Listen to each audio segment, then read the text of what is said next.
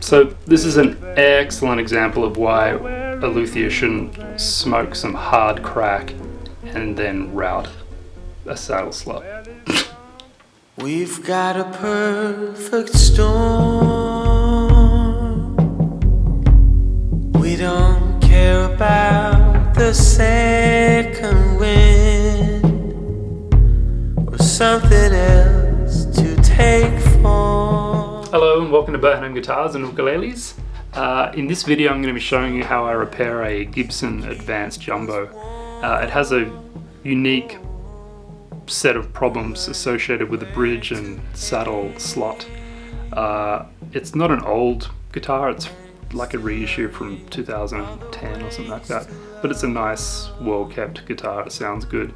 Everything else is good, the net projection and everything else, but let me just show you what the problem is with the saddle slot.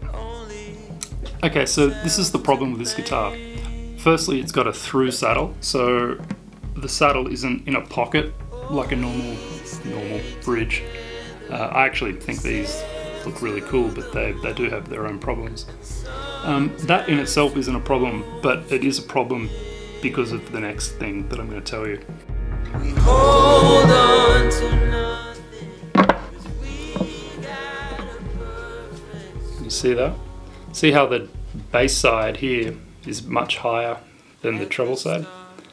And if I put a 12-inch ruler on here, you can really see how bizarre it is. So that's touching the top over there, and then this side I can get my finger under, and that's just over 12 inches. It has a undersaddle pickup pocket routed into that. The other problem is, while this is a 1/8 saddle and saddle slot, the pocket for the undersaddle pickup was 3/32. So another unfortunate feature of this 3/32 pocket. So again, this is a 1/8 saddle slot, but the pocket in there is 3/32, and if you look, it tapers in depth. So it's about 1/32 deep here, and it tapers to about 3/32. It looks like just here. I can actually check the depth using one of these, and it's all a bit too tight to see, but I can make a little pencil line on the edge there, and then you can see the pencil line there. So it's exactly 1/8 deep.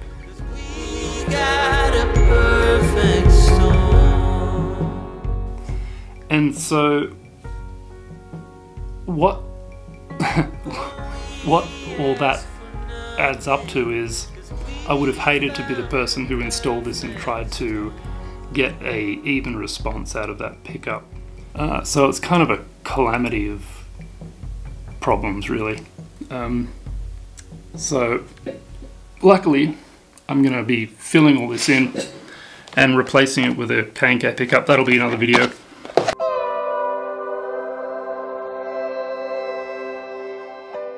So the first step is to fill up the two holes which are on either end of the pickup pocket. One was when the lead came through, and the other one is you tuck in this end. Not so much with these Fisherman, the hard ones, but the more like the LR bags kind of mesh ones. It's good to drill a second hole at the treble side end and tuck that in. Drill it at an angle, but I'll do another video on that. So fill up those holes, then fill up the 3/32 pocket and let that dry overnight. I'll be using hot high glue, and I'll be using some Madagascar rosewood to match the bridge. After that, I've got some tools which are going to be perfect for leveling that saddle slot, making sure that this saddle, when it goes back in, which is like a 4-inch saddle, making sure that that has excellent contact with the bottom of the slot, so the K&K pickup will pick up everything it needs to make this guitar sound excellent. So let's get on with it. The holes that the pickup wire goes through is 1/8, and I bought this little piece of poplar dowel it was like $1.70 from True Value, and that's kind of fun to do actually. It's proving to be really helpful. I bought it for something else, but this is going to be perfect for just filling in these holes superficially. Another problem that I just noticed was that the bass side hole, some numbnut drilled straight down and then thought better of it. You can see the first hole there, and then the second hole down there, and this is the bass side of the bridge. I bet you they drilled, actually I'm not sure because this isn't the pickup, but normally with this you'd have to drill straight down because it's a right angle, but usually it's better to drill at an angle. So I don't actually know which one they did first, but whatever they did first was the wrong one because they did 2 holes. So I'm going to fill both of those up and then keep going. I'm going to charge extra for that 3rd hole. It's like $5. Look at the colors. The main point of this is just to fill the hole, but I will be going all the way through to the until I can feel this on the inside of the bridge plate. I'm going to shave probably 1 inch off because that will allow me to use it for both sides. It's even with the bridge plate surface on the inside. So here's the dowel, and there's the line, so I'm just going to chop this with the razor saw. I'm going to be using my professional hide glue applicator. I call it Allen.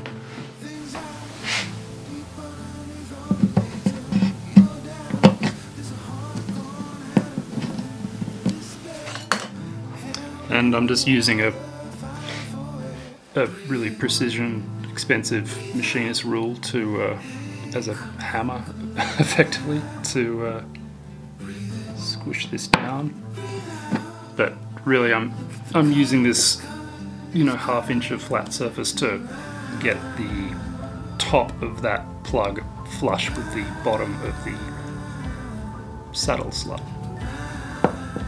Actually, it's not the saddle slot, it's the saddle pocket in the saddle slot. And that is really nicely positioned on the inside too.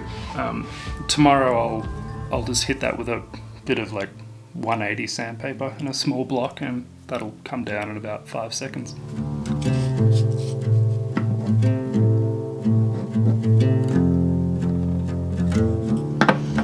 You got the white knuckles holding on it tight.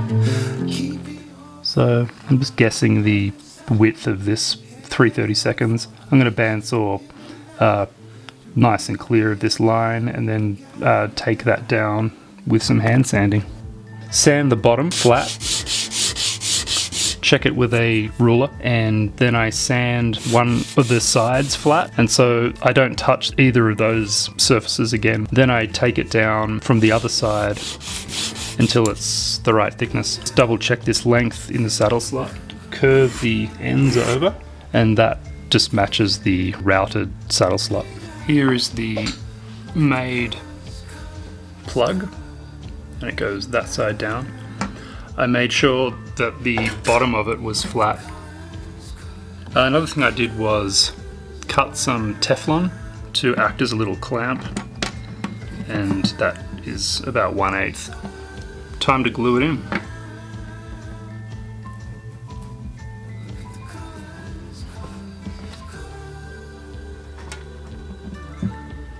Pushing it up against the deeper side first, just so it make sure it goes in.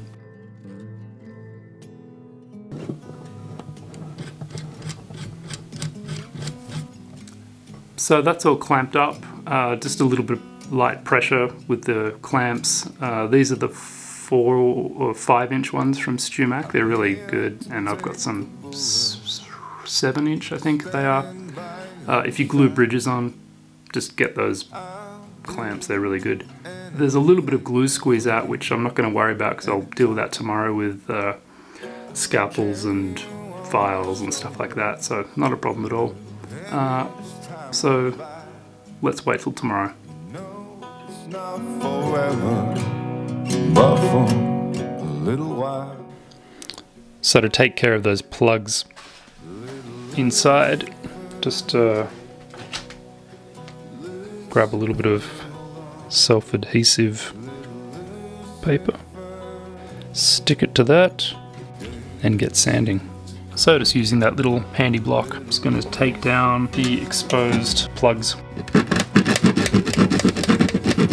Then I just come in with some the same material, the self-adhesive sandpaper, and you just fold it back on itself, and it's really easy to handle. And you just go through the grits, take it up to like 220, maybe 320 if you fancy.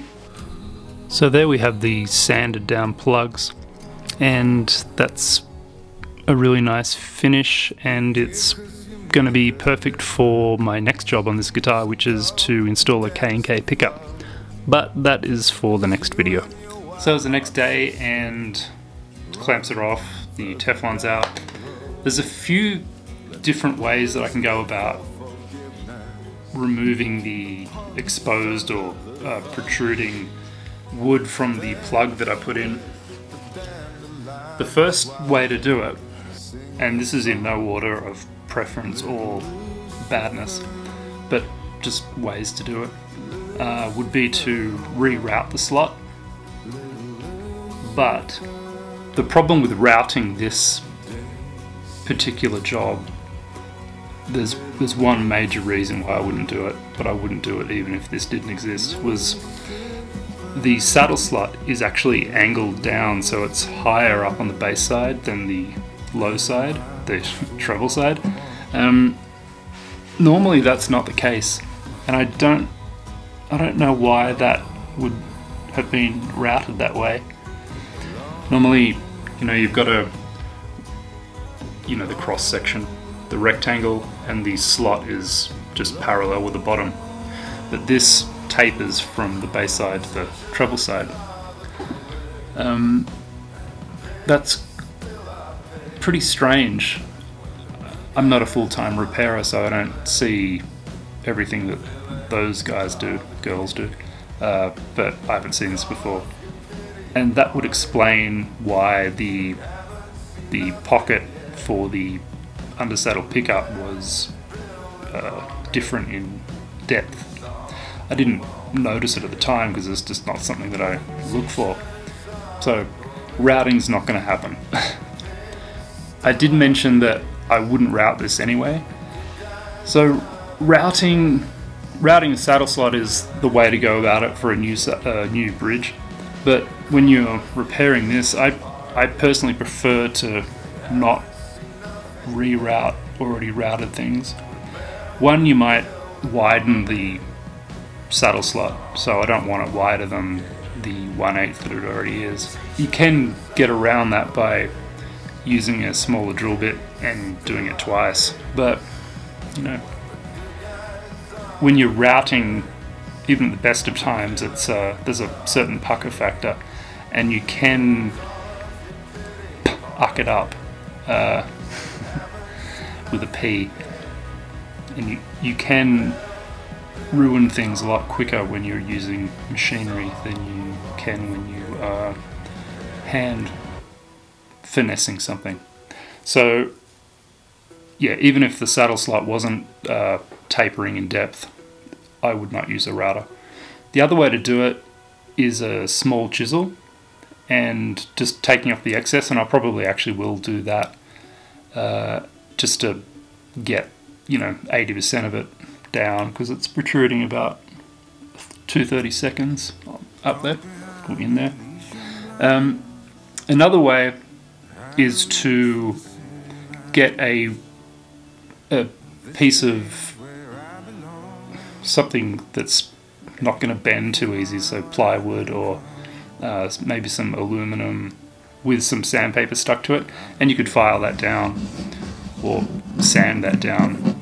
The thing with gluing or sticking sandpaper to a thinner piece of aluminum or plywood or something, I find when I try that with thin pieces like 1/8, it doesn't really stick very well, and it's just not enough adhesive and it falls off, and it's quite annoying.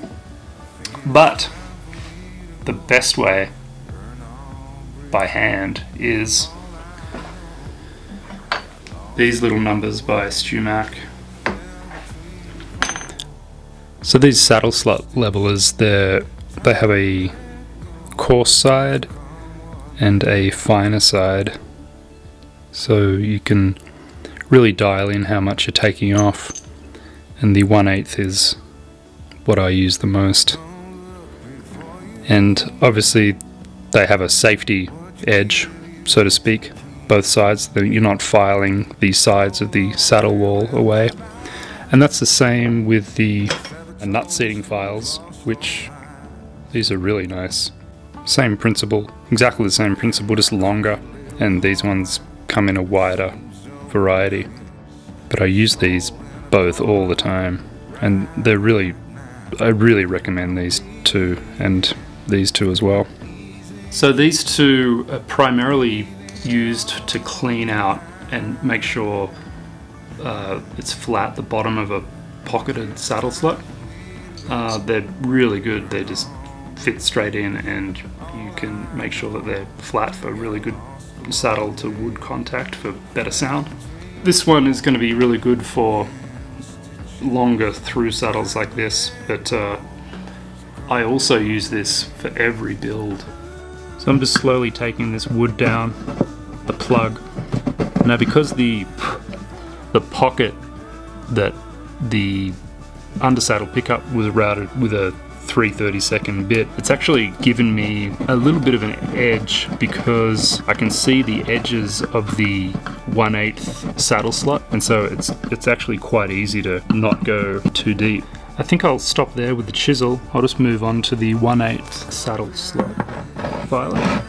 I'm just concentrating in the middle where the plug is, and I'm paying attention to the ends which I want to remain unsanded. So this is going to work well, this nut seating file, but I can't use it this way because the treble side is slanting down and the handle hits. So I'm going to come in from the base side, and yeah, that's going to work, and that means I don't have to remove the red part, which is desirable. Just because, you know, I like the red part.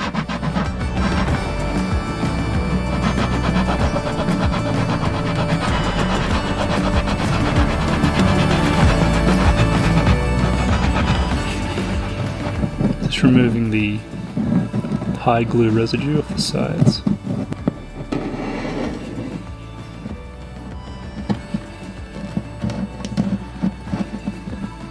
So just working up to the final depth of this plug, what I can do is use a ruler and just slide it up, and if there's a gap underneath the end, either end, then I know that it's not quite sanded down enough. And for a final check, this is looking really good. For a final check, use the saddle, slide it up, get that end really flush with everything else, and there's no gap under there, so that's perfect. Getting out of my way, I was hiding, bulletproof. The mysteries of guitar repair are never ending. You never know what the last person did, or what the next person's going to do. But there's always a solution, and there's always a workaround, and there's always a tool. And you just have to know which is the best one for the best time and for the right job. So I really recommend these tools. If you buy these, you'll be using them all the time as a repairer, as a guitar maker, uke maker, whatever maker, love maker. You will, yeah, I've been using these for years, and they're just essential tools to me now. So if you like this video and learned something, please like and subscribe. In the future, I'll be doing some giveaways for lutherie tools, like all the ones I've shown here, but you know, more expensive bundles and stuff. So when I do them, you'll have to subscribe to be in the draw, and so you might as well get started right now. And I can't wait for those videos to drop. They're going to be good. And if you have any ideas for future videos for me, I'm always willing to accommodate anyone who's having trouble with something. As long as it's in my building schedule, then I just film as I'm doing it and try and teach. So thank you very much. See you in the next video. Bye. We've got a perfect storm. We don't care about the second wind or something else to take form. Someone else to keep us warm.